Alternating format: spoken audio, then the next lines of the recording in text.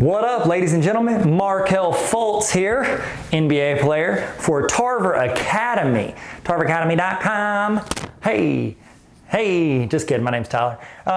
Today we are doing a bell ringer, and it's a good one. It's a good one, and this is one that you will definitely see a version of on your ACT or any other test you're taking. So let's take a look at it. You give it a shot, and then we'll work it together.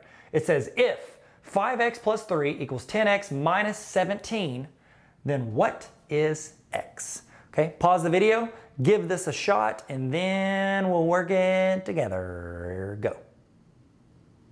All right, cool. Good job. So all I'm doing is I'm trying to find out what is x. So I'm going to write the problem.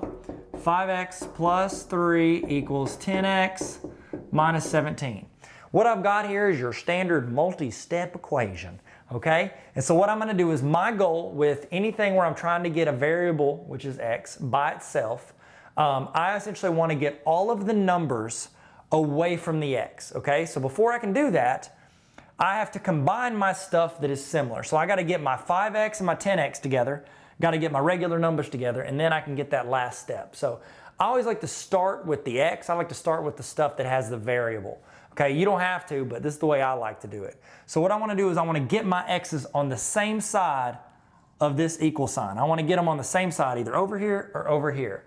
I always recommend getting the smaller one to the other side. Okay, it just makes it easier because you're not dealing with negatives. All right, so I want to get my 5x over here. So what I want to do is I need to take it away from this side. So I'm going to subtract 5x, okay? And the reason is to get rid of it, 5x minus 5x is 0, right? That would cancel it out. Now, here's the deal. A math rule says, that's very official, a math rule says if you subtract it from one side, you have to subtract it from the other side as well. If not, you're changing it. So we got to subtract 5x over here as well. Now, what's 10x minus 5x? Well, what's 10 minus 5? It's 5. Okay, now, a lot of people mess up right here. They'll be like, oh, well, I've subtracted the x's, so the x is gone. No, the variable is still there, okay? All it does is subtract the numbers, okay? Now, I'm going to bring everything else down because I don't need to forget about it. I've got a positive 3. I've got my equal sign, 5x, and then negative 17.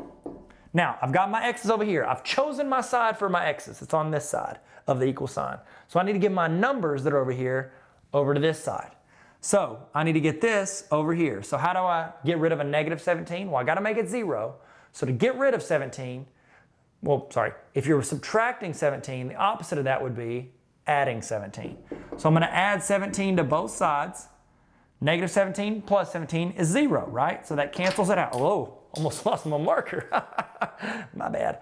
All right, so 3 plus 17 is 20. Bring down my equal sign, my 5x. Last step, to get rid of that 5, I've got to do the opposite of what is happening.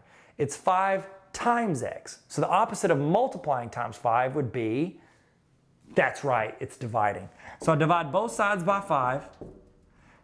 X now equals 20 divided by 5 is 4.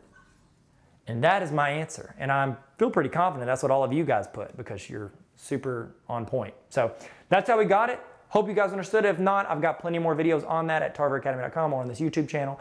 And by the way, while you're here, why don't you subscribe? That'd be great. I mean, I'd appreciate it.